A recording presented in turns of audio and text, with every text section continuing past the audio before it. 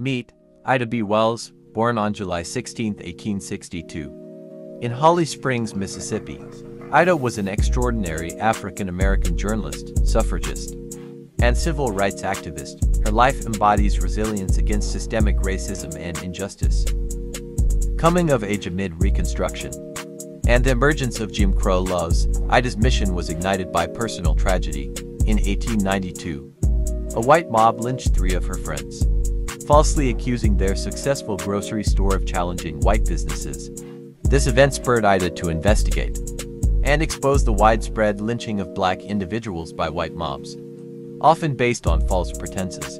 Ida's incisive journalism produced impactful articles and pamphlets that unveiled lynching's true purpose, upholding white supremacy and controlling black communities.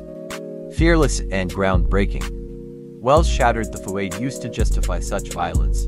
Through her writing, she emerged as a prominent anti-lynching advocate, touring the U.S. and Europe to deliver speeches, galvanize support, and shed light on the harsh realities Black Americans faced.